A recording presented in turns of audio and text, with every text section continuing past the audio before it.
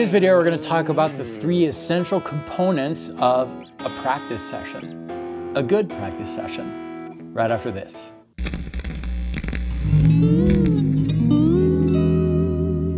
Hi, my name is David. Welcome to this channel, which is all about helping you develop your musical personality on the instrument in order to tell a better musical story. And in order to do that, well, you do need to put some practice, right? You need practice. It's fun. I love practice. I love targeted practice, practice with a purpose. And in my opinion, there are 3 main components of a good practice session. Now, the amount of time you need to practice, well, that's the topic of another video. I actually covered that somewhere, about 20 minutes. Today, we're going to talk about what that practice should have. There are 3 components, and these components in no particular order are creativity, theory, and technique. And that could mean a lot of different things. You could put a lot of different things under these different categories. Let me explain. Let's start with creativity.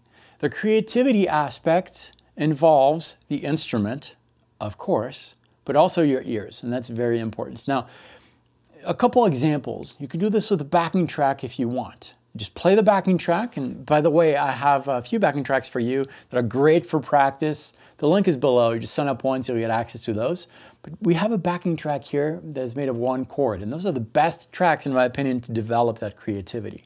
So I'm going to play that backing track, and over this backing track, you're going to start singing. You know I was going there, right? I'm a big fan of singing the lines you're going to play. So start singing.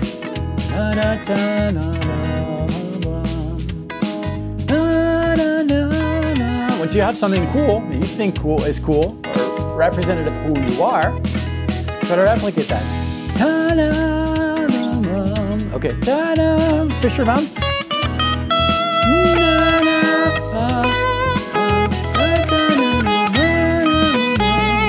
If you don't have a track, that's okay. Just start singing. I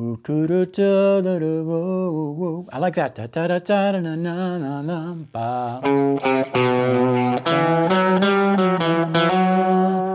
If you hit the wrong note,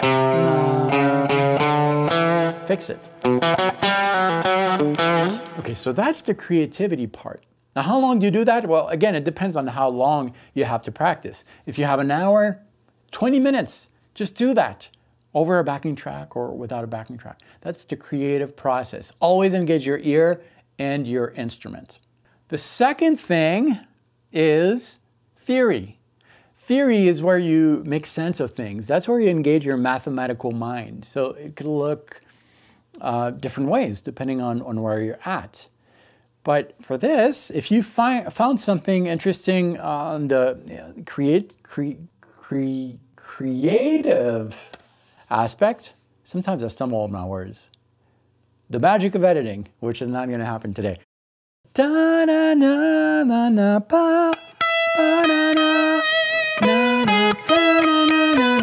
Okay, we have this idea, now we're engaging the theory, analytical part of our brains, and we're trying to understand why does this sound the way it does.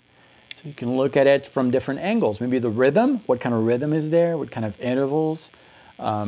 If you take the interval route, we were playing here in E major. Look at the intervals. We have a root, 7, and then a 5, and then this right here is a major 3rd. And you get comfortable naming these different things that you covered. Because if you can name them, they're becoming part of your analytical mind a little bit, and it's almost infusing your mind, your creative part of your brain with the analytical mind of the brain. Creative on the left or right? I don't know. But it really does help consolidate those things. Or maybe you just read an article, or maybe you analyze a chord chart, anything that engages your analytical mind. And then finally, the 3rd component of a good practice session should be technique. That's what will allow you to effortlessly play anything that you hear in your mind. All these parts are really linked to each other. It's all part of the language of music. So the technique part is really going to depend on where you're at on the instrument. I've been on a economy picking route, and there's still a lot of things, always things that I need to figure out. So that's where I will just really focus on the things that I need to focus on. Making things fluid, maybe.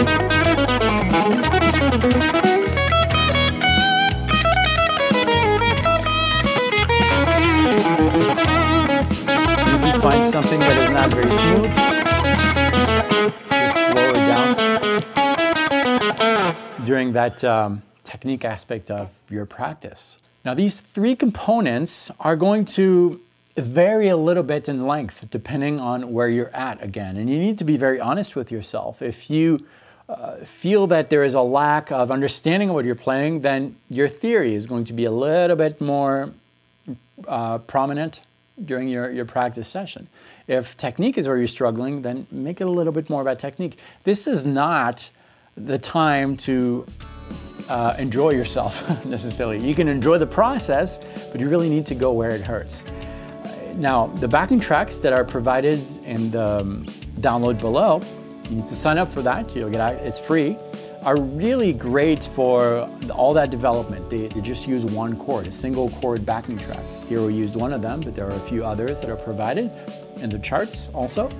And yeah, you should sign up. It's free. The link is below. If you have not yet subscribed to this channel, I encourage you to do so and hit that bell. That way YouTube will notify you when a new video comes out. About 2 a week right now. If this is your first visit, thank you very much for watching this video till the end. I appreciate you all. Practice well. I'll see you next time.